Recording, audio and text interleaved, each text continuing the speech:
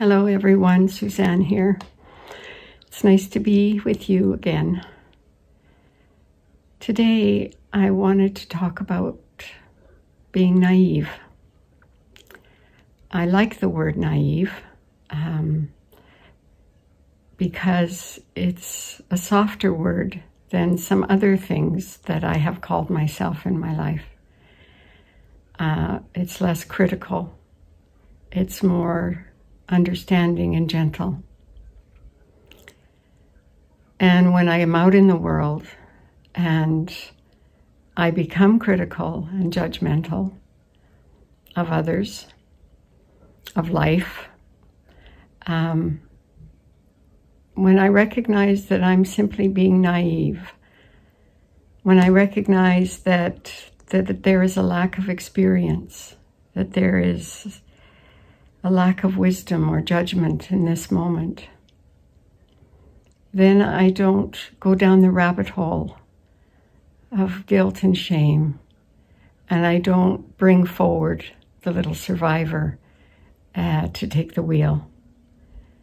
She can sit in the back seat and just continue to hopefully enjoy the ride.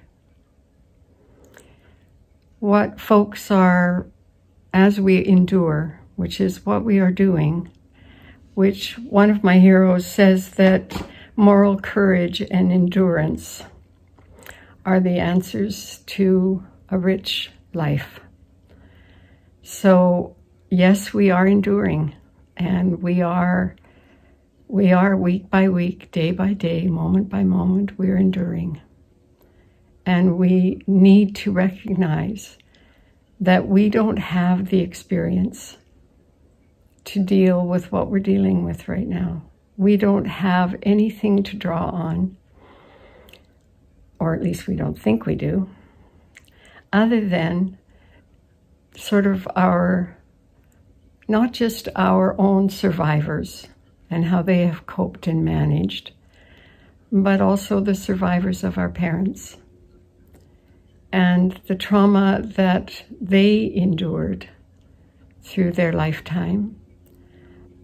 And there is a residue, there is a perfume that we walk through as children, and we collect some of that. It becomes a part of our makeup. So when the stress is high, as it is right now, we can freeze, we can flee, we can fight. We can also faun as a way to manage, as a way to try and control that which is uncontrollable. And we often can get lost in our stories. We can get lost in our opinions. We can get lost in our judgments, just in our position.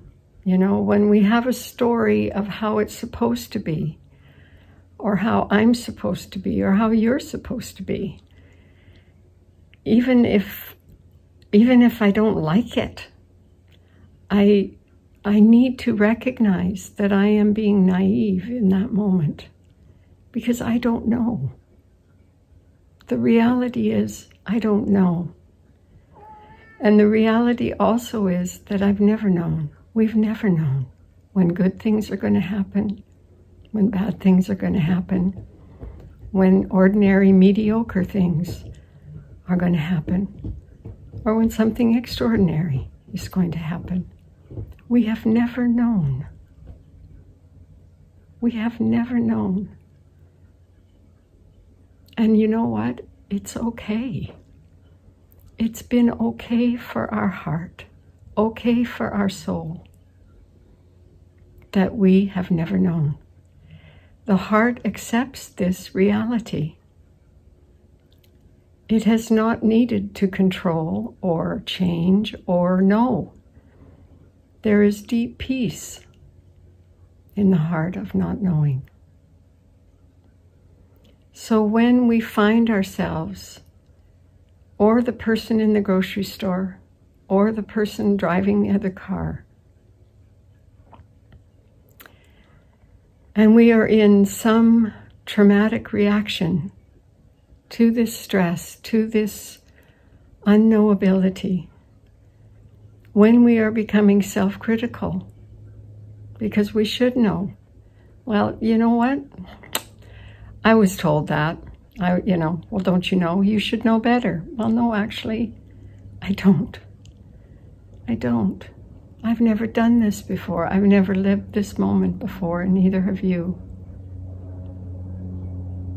So when people are withdrawing in a flight or in a freeze response, or they're fighting, there's aggression, they're in a fight response, very uncomfortable, very challenging to connect.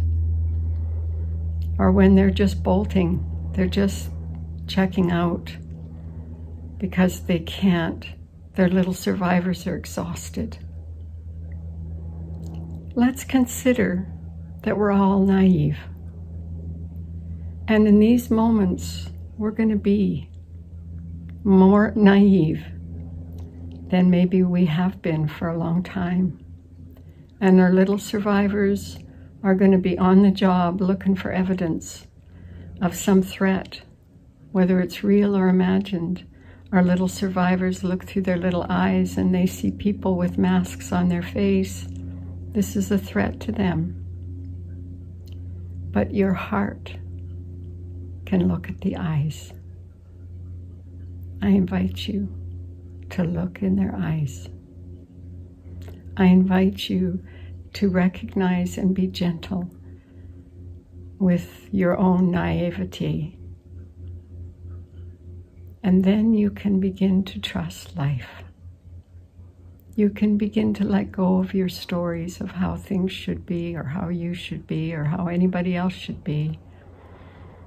And you can open to some forgiveness. This is my hope. This is what I offer myself. I'm so naive. I'm so naive. You know, when I look at my grandbabies going off to school and I want to mount a story that there's some threat, but then all the joy is sucked out of my connection with them. This is not what I want. So the next time we talk, we're going to talk about what you want. Because what you want is your freedom from this bondage of survivorship. And what you want to experience. What do you want to experience rather than fear, apprehension, suspicion, doubt? What do you want? I'm going to leave you with this question. Just ask the heart what it wants. And when you're in the grocery store, look at the eyes of the person who is serving you. Try to enjoy yourself. I give you permission. I give myself permission to enjoy,